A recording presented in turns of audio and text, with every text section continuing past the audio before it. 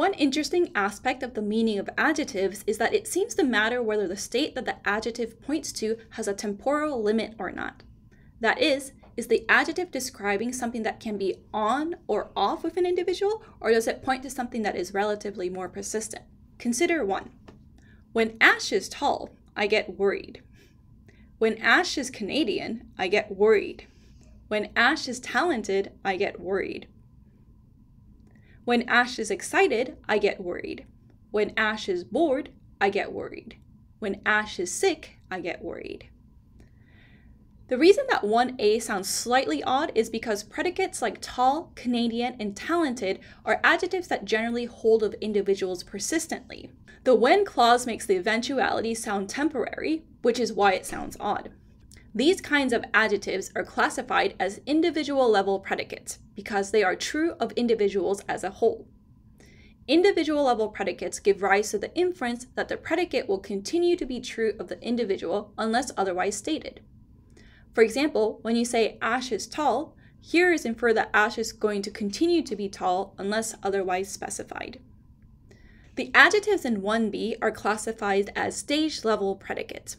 Unlike individual-level predicates, stage-level predicates are only true of individuals during a certain period or at certain stages, hence the name.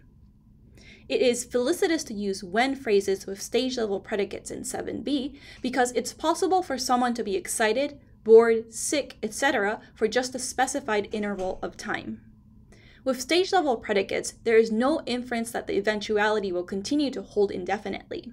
For example, when someone says Ash is bored, you don't by default assume that Ash will continue to be bored forever.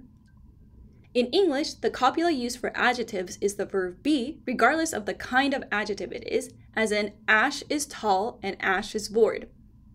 In some languages like Spanish, the form of the copula depends on whether the adjective is an individual level or a stage level predicate.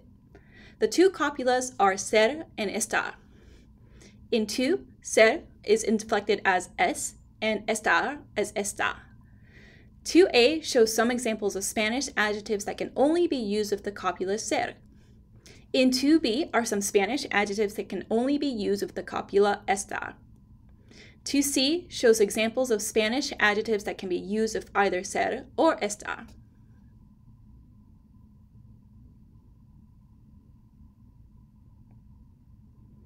The adjectives in 2a compatible with ser are individual level predicates. The adjectives in 2b compatible with estar are stage level predicates. The adjectives in 2c are sometimes called ambivalent predicates that can take on individual level or stage level interpretations depending on the context, at least in Spanish. Conceptually, we can think of stage level predicates as being bounded.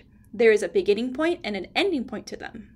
Individual level predicates are unbounded. They're not contained within a certain interval of time. You may remember that boundedness was a conceptual notion that was also used to characterize count and mass nouns in a previous section. What we see is an interesting pattern of the kind of concept lexical meaning is sensitive to cross-categorically, whether something has bounds and limits.